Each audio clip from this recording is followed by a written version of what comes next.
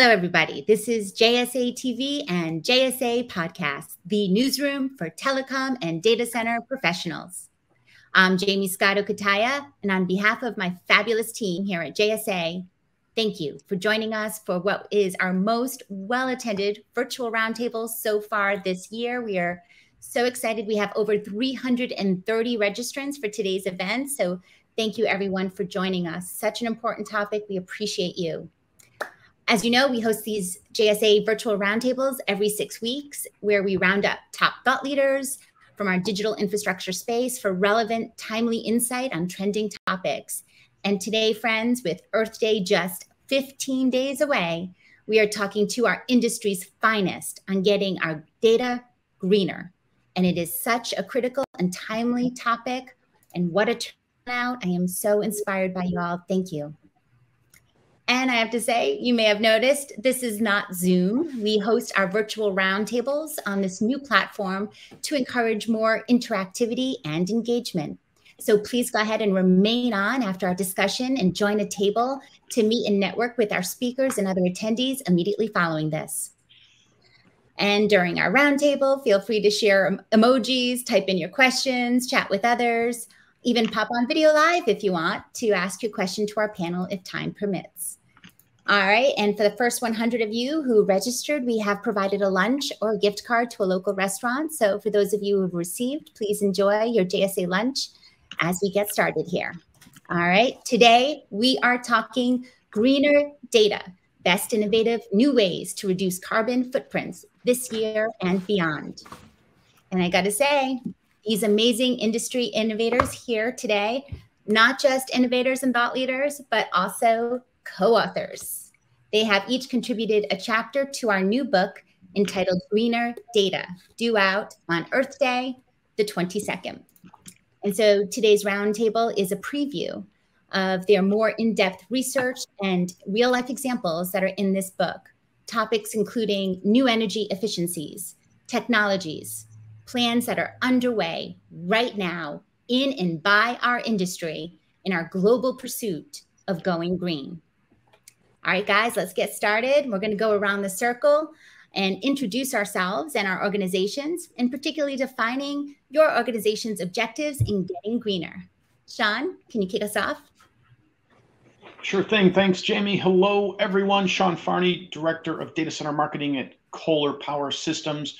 We're excited to be part of this effort and be in this roundtable today. We are focused on sustainability and the sustainability imperative of a full line of power products, focusing on how we can reduce our carbon footprint and impact. We've been doing it 100 years, and we want to make change. That's why we contributed to the book, and that's why we're here today to share all the knowledge. And we're so grateful you are. Bill? Hey, everybody. I'm Bill Clayman, EVP of Digital Solutions over at an awesome company called Switch.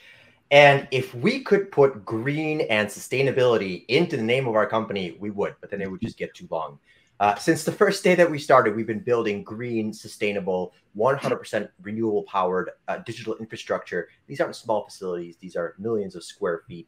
We don't just look at power. We look at things like water conservation, being good neighbors in the community. So for us, sustainability from the very, very beginning, the first time we break ground to when we turn on the power, it's an essential part of what we do every single day. And then also our customers benefit. So we're really excited to be a part of this book. It was great and a lot of fun to write the chapter for you, and really just excited to see what the future is going to look like. And hopefully it's a much greener one.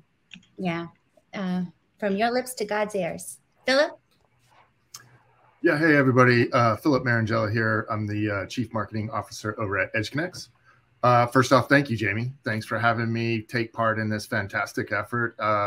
Hats off to you for driving this, and very honored to be included with all these great folks like Bill and everybody else who's taking part today and who's also been an author of this. In terms of EdgeConnects, like many in the data center space, we also have aggressive goals with regards to our sustainability efforts, and we really try to think holistically around this and have comprehensive goals so that by 2030 we have not only a carbon neutral but also a water and waste neutral data center platform globally, powered entirely 100% by renewable energy. So Definitely lofty goals, but certainly absolutely necessary given what's going on with the climate and so forth. And again, this is why it's imperative that we as an industry and collectively as a community really kind of drive these efforts and educate and communicate and learn from each other in the process. Well said. Well said. Dean? Hey, Jamie, how you doing? Thanks for having me on. I'm the founder and chairman of Infrastructure Masons. We're a professional association focused on uniting the builders of the digital age on education, diversity, inclusion, technology, and of course, sustainability. Our sustainability vision is to make every click improve the future. And we believe that digital infrastructure should benefit the economy and society without harming the planet. Well said.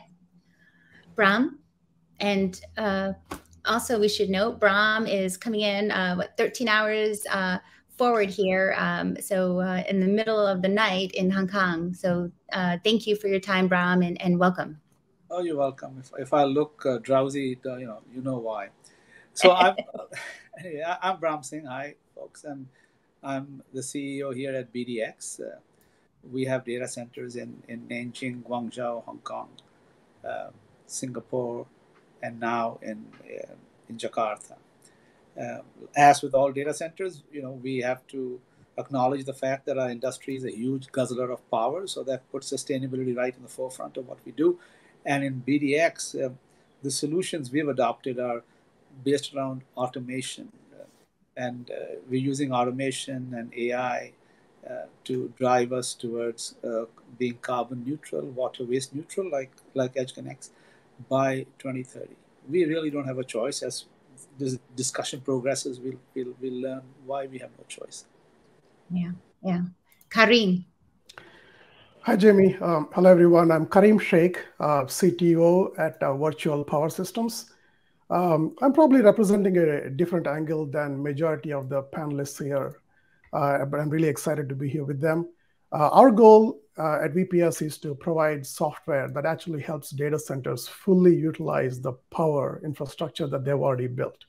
So our vision is to eliminate probably 37 gigawatts of power infrastructure across the data center industry that has been built and is not actually being used. So we also want to prevent that from ever happening again in the greenfield. So I'm really excited to join my fellow panelists and be at this roundtable. We are so thrilled to have you. And Virtual Power Systems, unbelievable work you guys are doing. And Wes, welcome. Thanks, Jamie. Appreciate it. I'm Wes Swenson, CEO of Nova Data Centers, a fairly recent entrant to the market based in Salt Lake City, Utah. And our focus, as we do everything we're doing, is really kind of a new build. And we're really focused on renewable energy, drawing that from our energy providers, also placing solar. And then we also do completely waterless cooling designs. So we're zero water on our usage. And to what Philip mentioned, really holistic approach to sustainability, including water usage, recycling, waste, local vendors for lower emissions, anything that we can impact, we try. And we also selective catalytic reduction on generators, even if it's not required by communities. It's at the forefront of the way we design data centers. So glad to be here. Well, we're honored that you are. Guys, I'll tell you that this multi-author book, Greener Data, it's a total of 20 chapters written by 24 authors. So we have a representative group of authors today of our total author base. And some of us, other amazing authors, thank you for joining us and listening in today. And we'll see you in those networking tables. But when I think about this, I found this multi-author book a perfect format to really showcase the many different perspectives from around the world, as you heard just in our brief intros, and how we can battle this difficult and timely task of going green, company by company and collectively. I have personally learned so much from reading your pages, understanding how We are each approaching this responsibility of going green based on our unique locations, environments, passions, talents, technologies, and of course, access to renewable energy sources. And I think almost any reader, from the head of IT of a large multinational company, a new data center company owner on the brink of building a new facility, an existing facility owner who wants to turn her existing assets into something more sustainable, a technologist trying to innovate software, hardware, or both, like BPS, help us get there faster, can learn from these pages, be inspired by each of our writers. So guys, my big question here, what was your inspiration for writing your chapter, and what is your particular focus within your chapter? And Bill, I'm going to go ahead and start with you. Absolutely. You know, I had a chance to sort of discuss from a high level what's happening in our industry, how we need to be able to drive change. And interestingly enough, I had a chance to tell like my story of how I got started in technology, which began in my home country in Ukraine. You're going to have to read the book to get more details. I don't want to spill it here. But realistically speaking, I spoke about human ingenuity and our creativity and really our capability to do some extraordinary things in the world. I talked about tidal turbines, talked about floating solar panels. I talked about even possibly nuclear powered data centers. But what I really wanted to make sure people knew is that the future can be more green. We just need to take action today.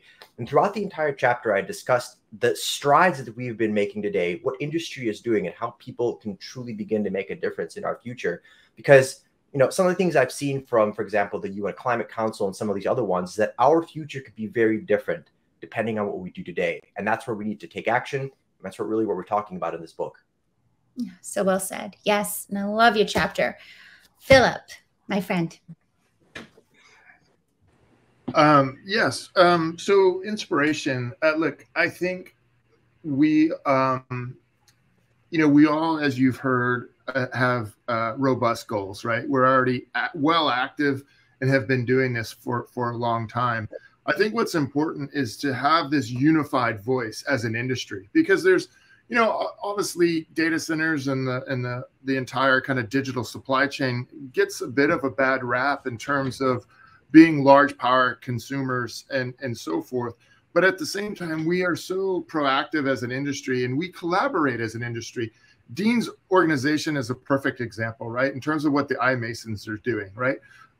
Everybody throughout the industry, from networks to data centers to infrastructure companies to networks and so forth, come together as individuals and we talk about how we can do better, right? How can we, and we learn from each other, right? This is one thing where all competitors are an open book and we're all trying to work together to solve the common problem. There's no competition here. And so being transparent, being collaborative, learning from my, you know, fellow authors and colleagues about what unique things they might be doing that are different and vice versa. That's what's part of it. And you know, one fantastic part of being involved in this is the collaborative nature of all these efforts that we're undertaking. Yeah. Oh, so true. And that's a great leadway actually to Dean iMasons. Yeah, thanks, Jamie. And look, I've been in this industry now 32 years, and my sustainability journey started in 2008 at Sun Microsystems when, you know, before green was cool. And it's just been interesting to watch. And I've been very inspired with how we've been tackling this, but things are different right now. There is a serious problem and people are rallying behind it. And what's important from an iMason standpoint is that what I believe is that the sum are greater than the parts. No matter what, when we bring people together, we're going to compound our ability to be able to solve this problem. And so, as Philip was saying, you know, when we start to bring these minds together, we leave our companies at the door, connect as individuals, because we have influence across the board in our decision making, right? Our designs, as everybody's been outlining here, our operations. And so those things actually drive market behavior. And so we can do things to change the way this is done. So that's my motivation here, is that I'm all about community and bringing these people together to make sure that we can combine our efforts and actually make a real difference. So my chapter is about defining the digital infrastructure, because one of the biggest problems we've got right now is lots of these efforts, but where are we starting from? How are we measuring this? what's we have to have a starting point so that we can actually see the progress and know if we need to adjust, right, to do things. But that requires us to come together on a standard definition, on a taxonomy, and then a mechanism to go back and actually measure embodied carbon in products and materials and the actual carbon associated with energy from power. So all those things come together, we can actually now have something we can measure and drive forward to really make a difference. Yeah, the layer of detail I so appreciate in your chapter. Thank you. And Brown. Yes, so my inspiration, folks, has to be the multi-billion-dollar carbon trade that was kicked off in Kyoto in 1997. The first carbon credit was sold in 2005, and within a couple of years after that, just a few companies in India were doing about $200 million in carbon credit trade. Today, it's a billion-dollar business, and they tell me by 2030, it's going to be almost $100 billion. So just think about it, $100 billion trade and zero reduction in greenhouse gases. And what can be more interesting than that to write about? And that's what my chapter is about. And as regards the focus of the chapter, it's showing that the technology exists to sort this out. We use it in BDX ourselves. We have automated systems. We have a blockchain SaaS platform connecting to all our data centers and feeding us information on the power management and on the carbon footprint. And this is not rocket science. It's there. It's there for not just the data center community to adopt, but for the wider emitters of greenhouse gases to adopt and make this whole thing happening at Kyoto and the COP26 and the Paris Accord a little more meaningful. Yeah. Well said. Karim? Jimmy, so data centers have been focused on becoming green for many years using renewable energy and innovations in mechanical and electrical systems. So what we wanted to actually highlight was another aspect that I don't know if you're paying enough attention to, which is the major underutilization of the power infrastructure that's already built in the data center. That means we are building data centers that we don't actually need because we think we're running out of power. So what we wanted to do was bring that to the surface and address it through software and automation to be able to turn this stranded power in the data centers into new capacity. So this book was a great opportunity for us to actually highlight this concern of the lack of utilization, and also the ideas of an autonomous digital infrastructure that actually helps turn this into new capacity and create sort of cloud-like flexibility on premise. So new type of SLA products that actually make this possible. So I think we have a solution that's really a win for tenants and win for colos and a win for the environment. So using this book as an opportunity, we want to really highlight and make everyone aware of this possibility. So as we can probably realize, the most sustainable data center is the one that's not actually built. And that's what we want to highlight. And it's actually a really great transition to Wes, who just completed a phenomenal campus down in Utah. Wes? Yeah, I mean, so when I wrote my chapter, it was really to focus on the larger spheres of sustainability around a new data center, and that included site selection, choosing sites that accompany, better cooling, right? I think that one of the challenges in the industry is that there can be a lot of greenwashing, right? That, we do or say things, or more that we say things versus actually implementing it. But, I really focused on the major spheres of indirect emissions, from how you can influence your energy provider to waterless cooling, all the way down to recycling, water stations within the data center, very holistic. Even, local vendors providing a lot of your gear to reduce their carbon emission footprint from transportation. So, really holistic, high level.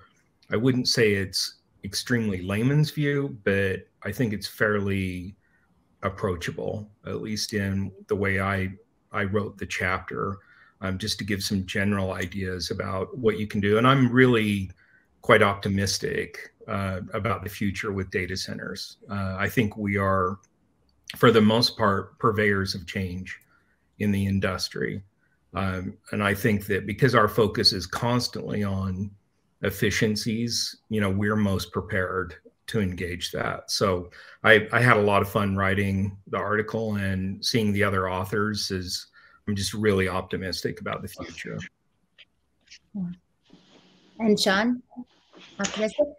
We're really inspired by the importance of data. It's become the currency of the fourth industrial revolution. And Kohler started making agricultural equipment for farmers in 1873, and now our gear runs some of the biggest data centers in the world. It's fascinating.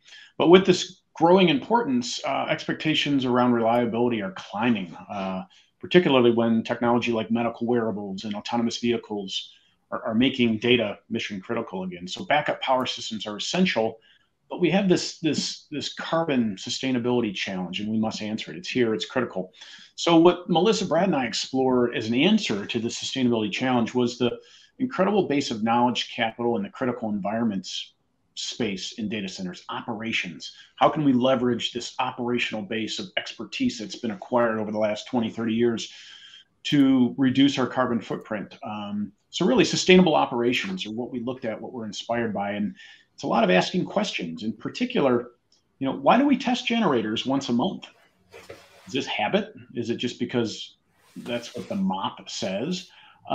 So as a particular example, we explored technology with our engine series to reduce one of the limitations, wet stacking, accumulation of moisture in an engine system that requires operators to run monthly regular testing at certain loads. And we question that premise, and we propose that we can do things like this with engineering and operations, question fundamental practices and procedures that we've been performing for a long time in the industry to reduce, optimize, and really take a look at the energy we expend to do some of these things. So very, very exciting to innovate in this space and take really an evolutionary approach to solving sustainability.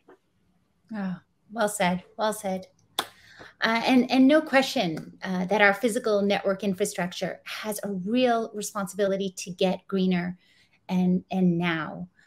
One of our fellow authors, Vicki Warden, who's the president and CEO of Green Building Initiative, she cites in her chapter an IEA report stating that approximately 2.5% of global energy is used serving data centers and data transmission networks, and that this number is projected to rise quickly. In fact, it's projected that the percentage of global energy usage consumed by data centers alone will rise 8 to 10% by 2030.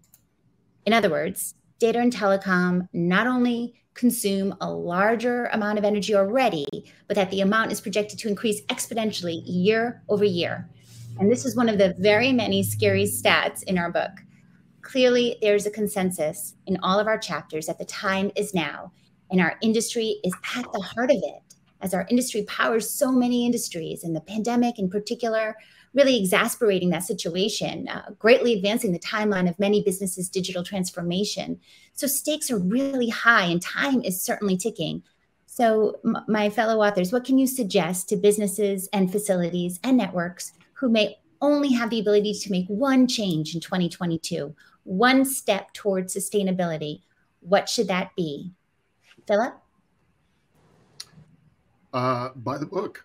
Good one. Yeah. Well, I mean, kidding aside, right? I mean, there's some great perspectives and varying perspectives from all of us that took part, right? And I think the biggest thing is get involved, right? You might get overwhelmed with those stats and just like, hey, I won't make a difference. But what is demonstrated in part and parcel of the book is, as a collective, we are doing a lot that is actually making a material difference, right? Of being more efficient, being greener, right? And being smarter about how we operate a data center, how we build a data center, how we interact in our communities and be better stewards of the environment. But again, I think, you got to start somewhere. There's a ton of organizations. Again, I referenced the iMasons, but in Europe, there's the Climate Neutral Data Center Pact, and there's SIBA. There's all kinds of organizations where you come together collectively and, you share and you get inspired, just like I am with my fellow authors on kind of what we're doing. And so, yeah, you might think you can't make a difference, but you got to start, and then you got to team up and then take it from there. And then you begin to start to see some material changes and differences and improvements. Well said. Well said. Dean? My chapter, I outline very similar stats from the IEA. There are 7 million data centers. They have 104 gigawatts of built capacity. They consume 594 terawatt hours of energy, and that translates to 2.4% of the global energy draw.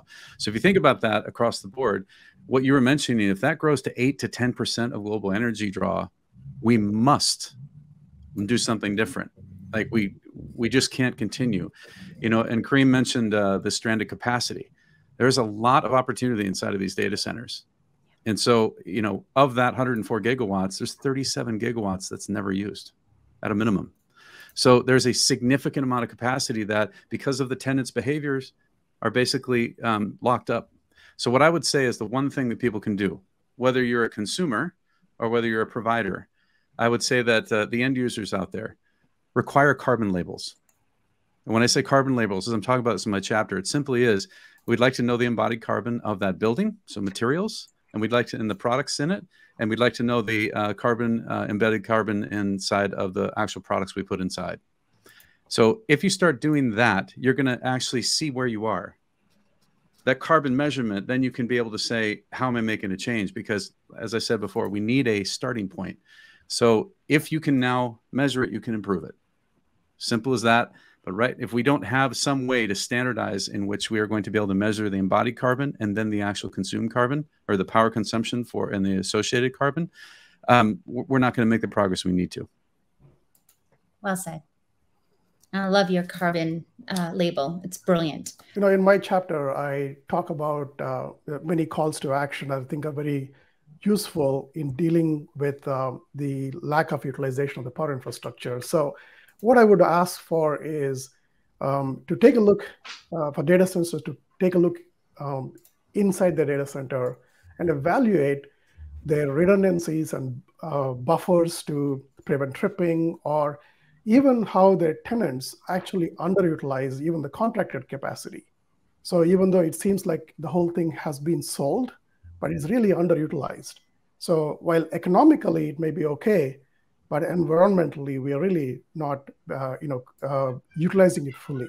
So you can think of this as sort of a power capacity effectiveness, sort of like, kind of like the PUE, but the idea is, how much of the infrastructure are you actually utilizing every day?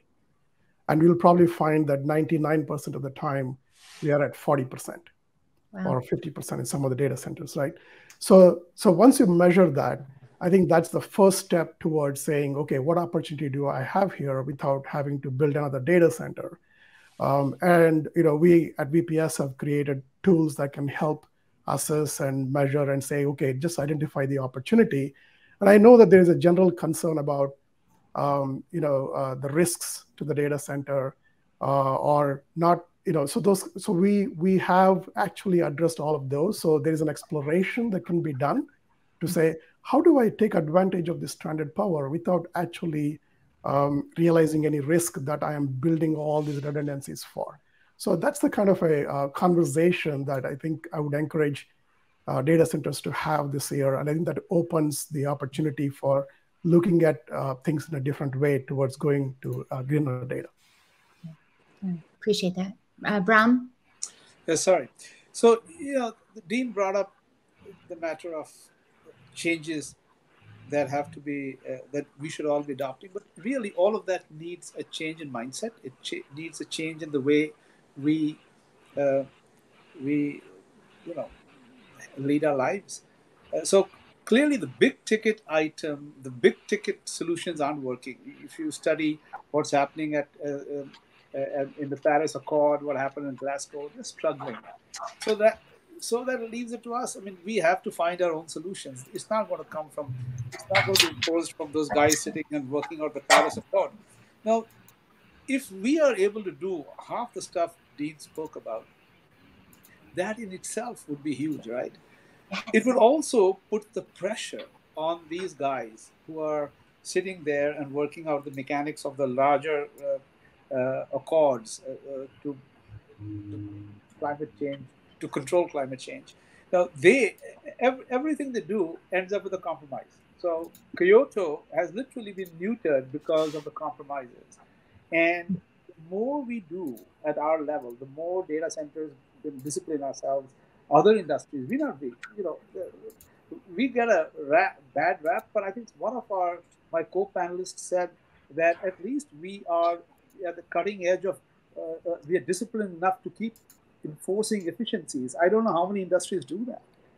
So if everyone did that, if all of us showed ourselves to be aware, then the guys out there, in those COP26 meetings, at least they won't compromise as much as they do, which is really one of the reasons why we are in this mess today. It's not us. We do our bit, but then their system allows people to game it. And my article, my chapter writes about it.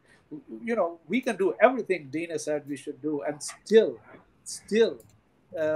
data centers will, we can be as efficient as ever, and the greenhouse gas is not going to be impacted because there are others who are gaming the system, and that can only be sorted out by those fellows not compromising, and that happens when we become more aware. And not just us. I think your question was, what do we do as individuals? Each of us has to change our lifestyle. We change our lifestyle, it then enforces the company to change its lifestyle, and then that pushes up the message to these guys there to do something, to put in some regulations with teeth in it so that there's no more gaming of the system. Yeah. Well said. And Wes, you are sort of proof, right? From concept to completion, sustainability has been a hallmark for your data center campus. Yeah, I mean, if I think about one thing that can be done, and it's quite immediate in many cases, but a lot of times it comes down to economics. But the client, so we get a portion of clients that want renewable energy, and they want us to retire that renewable energy for them and give them a certificate and go through that process. And we deal with both retail and wholesale clients.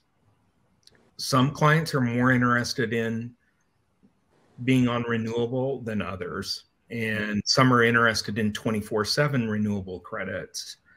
Some are interested in different projects, and then a lot of people are not. I think clients, like Dean was saying, a carbon certification, if you will, clients should request it, but they should also know it comes at a slight increase in cost.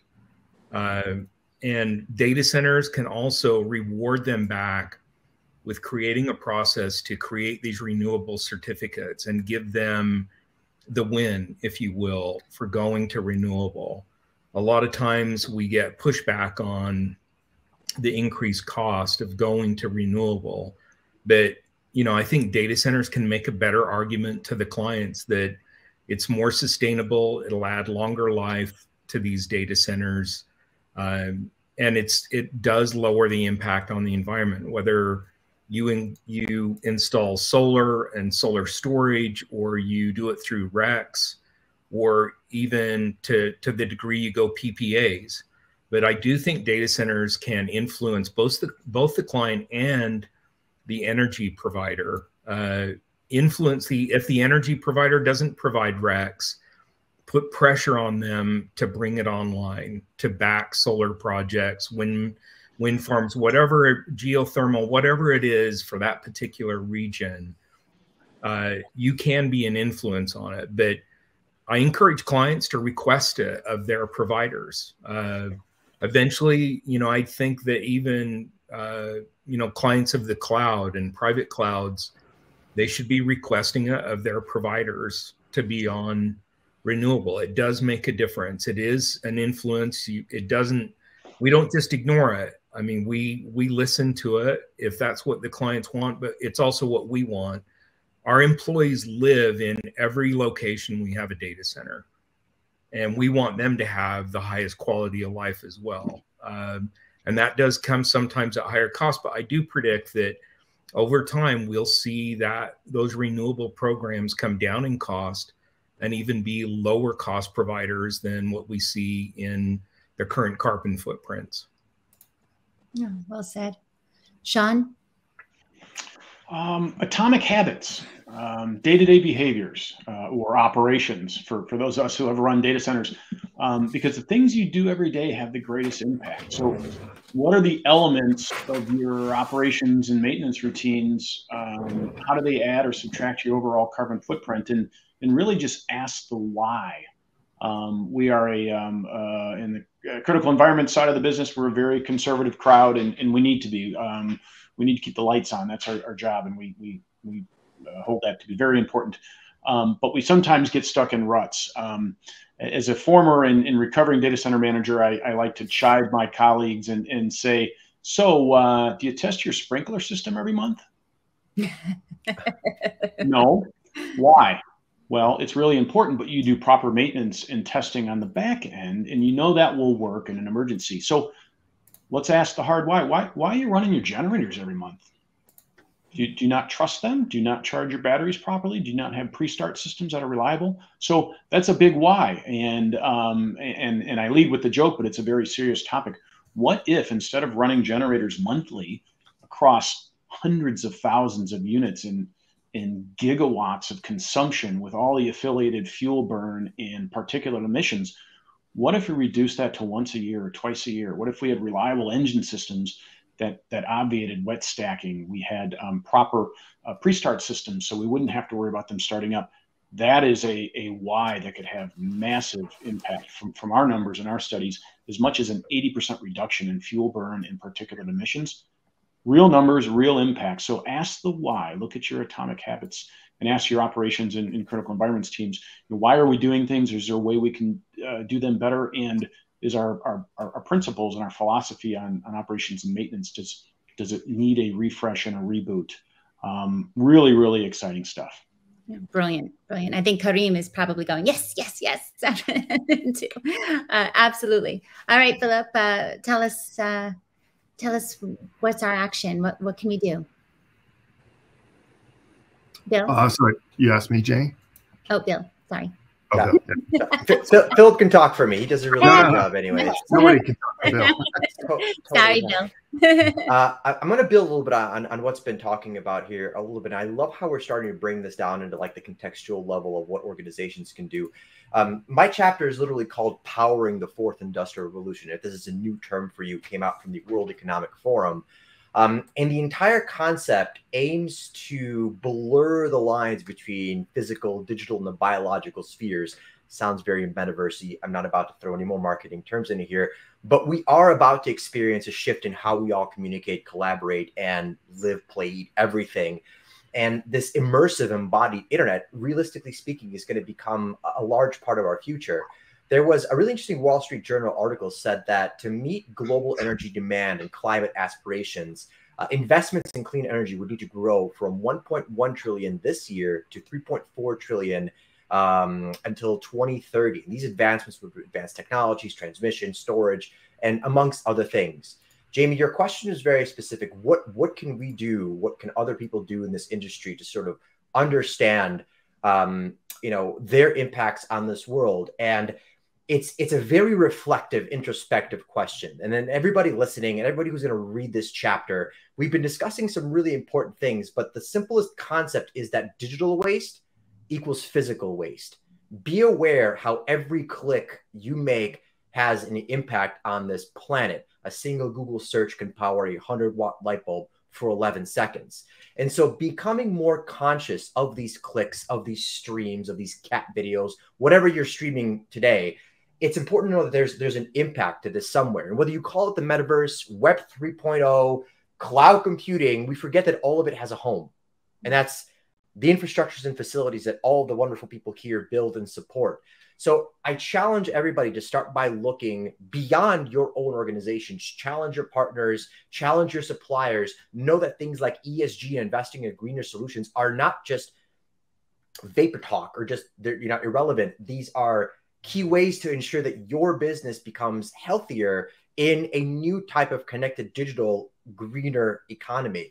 So, and that's something that we talk about in our chapter and throughout this book is how you can start to approach that really small introspective perspective, really, of how you can truly begin to make a difference. And it'll involve, obviously, ingenuity, creativity, innovation on your part. But sometimes, honestly, just like what we've been talking about here, it starts with a simple question. What am I doing? What are my clicks doing? Where do I host my infrastructure right now?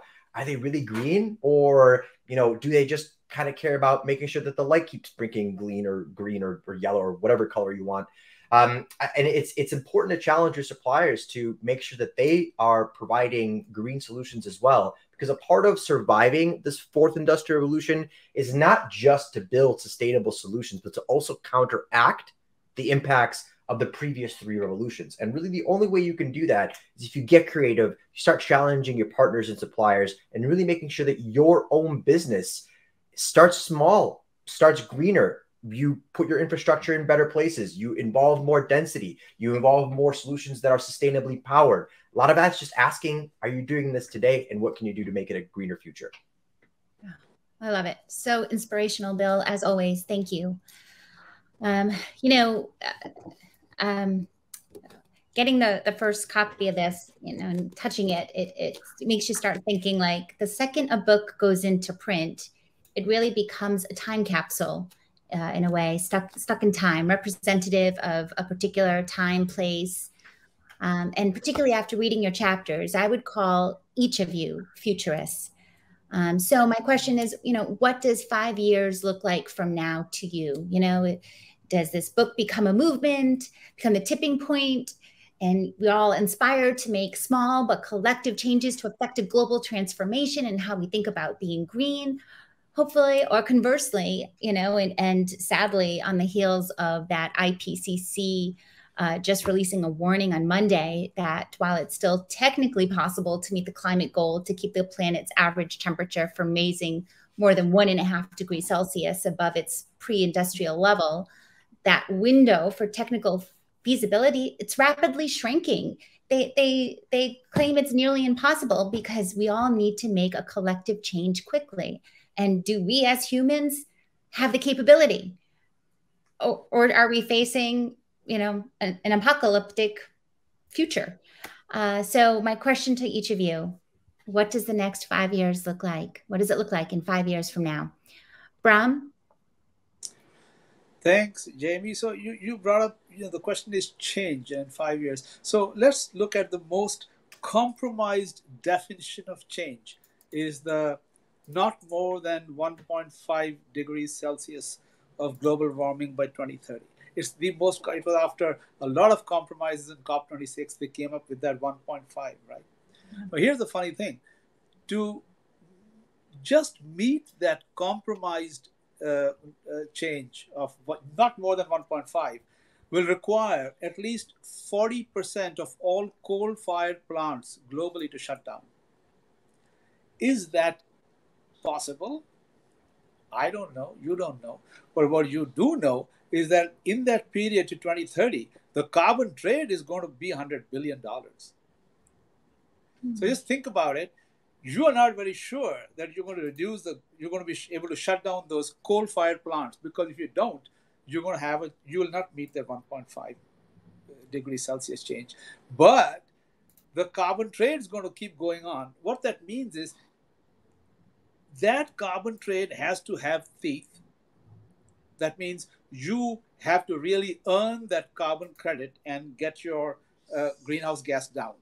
right? Otherwise, you don't get it. So unless you have those teeth, that 1.5 is not going to happen, or you cap the whole make it mandatory, make every country, including the developing countries, India, China, Brazil, all of them have to be capped, right? Then maybe you'll meet that number. If you do that, and if each of us plays our role, and if we are done, and it's not as if it can't be done, Jamie, it can be done. You have the technology, as I've mentioned in my chapter. We use it in BDX. We have a blockchain SaaS platform that allows us to see all our carbon footprints in Nanjing, Guangzhou, Hong Kong, Singapore, Jakarta, and we then manage them, right? If we can do it, those fellas sitting and designing it in COP26, they can do it. Now, either we do this and we meet that number you have said of 1.5, or really, what's the alternative? We all, grow fins and learn how to swim, really. I mean, what else can we do? What else is there? Seriously. Oh, gosh, scary. Karim? So Jamie, I'll come from my passion and be a little aspirational about what I think it should be. So I imagine that if we do things right, in 5 years, we have fully utilized data centers with using all of their power infrastructure, and we are building less data centers because we're using what we have more fully. I'm going to leave it at that. From your lips to God's ears, yes.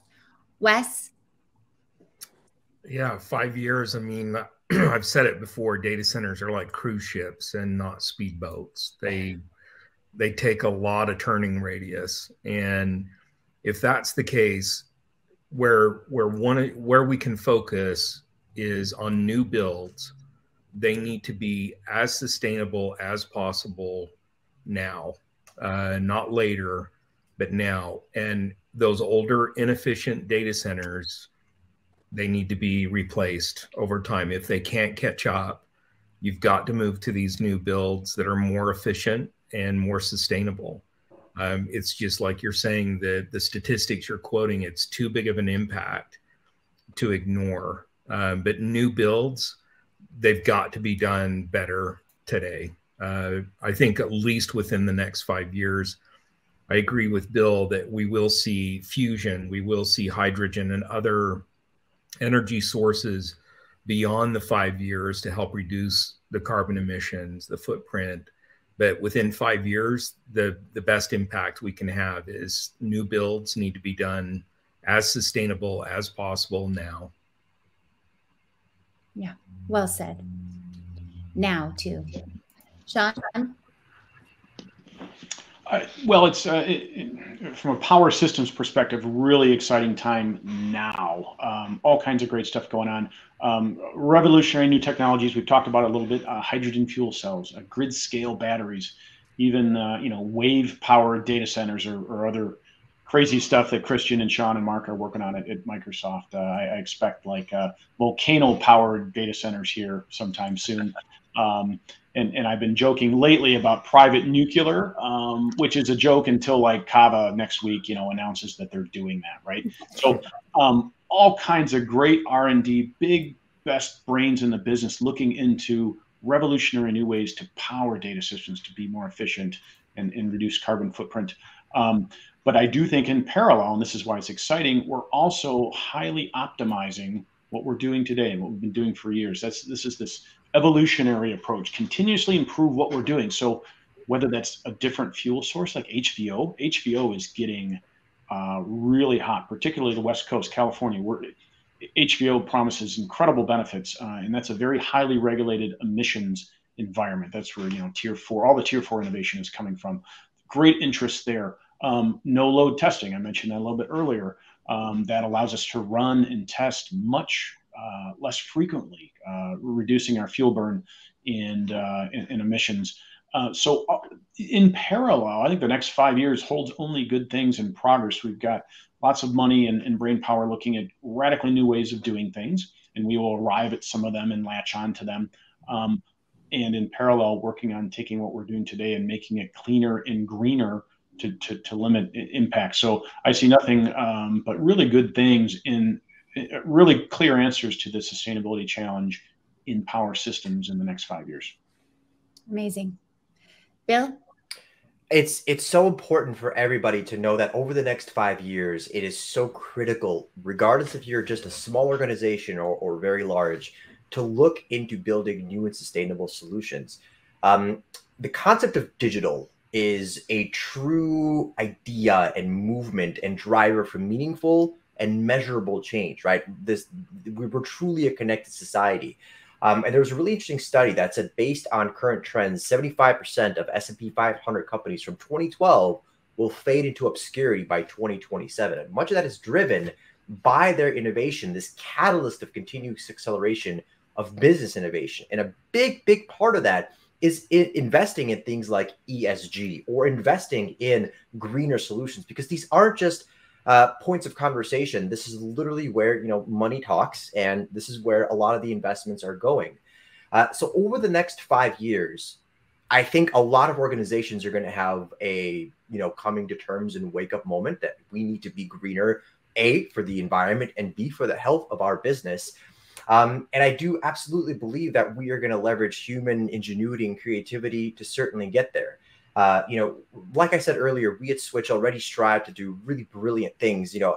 We partnered on a $1.2 billion project that seeks to build out 555 megawatts of solar capacity that's backed by 800 megawatt hours of Tesla Megapack batteries, or building a 14-mile, 4,000 acre-foot effluent water pipeline to support a multi-million square foot hyperscale campus to utilize 100% recycled effluent water, placing no additional strain on the river. But again, it's talking about how these solutions over the next 5 years aren't just driving, a greener architecture. It's stewards of good, being a good neighbor, right? Being a good steward of the economy and as well as the environment, because these kinds of solutions, for example, the water one, it helps save endangered species. It helps save animals. It helps remove nitrates from the river. It cleans the water. It helps large hyperscale facilities not tap into an already strained either grid or water system. Over the next 5 years, we're going to see these kinds of advancements. And it's not just going to be something we put on paper, or we talked about this earlier, greenwashing, make it marketing material. Becoming greener over the next 5 years is your driver, not only to help survive climate change, but also to help your business survive. Yes. Yes. Yes. Philip. I think building upon what Bill was just talking about, right, which phenomenal stuff that they're doing, but with regards to other industries, right? So, we've talked about today what we're doing within our industry. It's also what we're doing as an industry to help other industries become more green and more efficient, right? And what we're powering, right? The cloud, AI, machine learning, IoT is going to help industries like automotive and aviation and agriculture to become more efficient and less, wasteful in terms of how they operate their businesses. And so I'm hopeful that the technologies that we as an industry are building and innovating on will permeate throughout, right? And it's not just exclusive to us. And I think that's important, where that collaboration extends to these, these other vital industries that are huge, that have a huge impact on water, on power, and on waste and so forth. And then obviously taking it global, right? And it's not just, it's great to have Brahm here and his perspective, and he's based in Asia. And there's, Europe has always been, a leader in terms of their sustainability efforts, but it's a global initiative, right? And that we all have to undertake together. I leave hopeful, right? Obviously the stats aren't good, but we got to start today, and we got to collaborate as much as possible. So well said. Dean, last words? Yeah, I've been listening to this. And by the way, I'm just honored to be on this panel with these folks, right? And Jamie, what you've put together is really incredible. It's meaningful. And I think what we're going to actually do is start a movement here to make people think more, right, with the information that we shared. But the one thing that comes up in my mind is 5 years from now, first off, if we don't make progress, it's too late. Yeah. 2030 is right around the corner, and we've got to make meaningful change. And I think Brahm really brought that home for me. And the reason is that Real change requires a forcing function. And there are two things that are going on right now that have not been there. I started my sustainability journey back in 2008 at Sun Microsystems, right? And it's taken 12, 13 years to even really get the traction. But the reason was there was no forcing function. And now there are two elements. One is the money. So follow the money. When they invest in certain things in a certain way, things will happen. And so if you look at like BlackRock, they're the largest asset holders in the world, almost $7 trillion. They are only focusing on ESG investments. That's a forcing function, massive. Whether it's Macquarie or you think if there's dozens and dozens of these really, really big equity firms that are now doing that, that'll force it. The second is regulatory. So if you think about the SEC, they just announced last month that every one of these companies are going to have to actually include climate-related information in registration statements and annual reports. So forcing function again. So all of a sudden, it's no longer a nice to have, it's a requirement. That is going to lead to all of the other things that we're talking about, because they're going to look to the partners and the providers to be able to say, how can I solve this problem? And then all this amazing work that the folks that are doing here, all the members in iMasons are actually doing collectively, we can actually make a difference with it. Yeah. But the only way to make that happen is that we actually have data that we can trust, that we can prove that we're going to be able to make the progress we're looking for. Without that, it's just a bunch of actions and you never know if you're actually getting there. That's right. So well said. Gentlemen, thank you so much.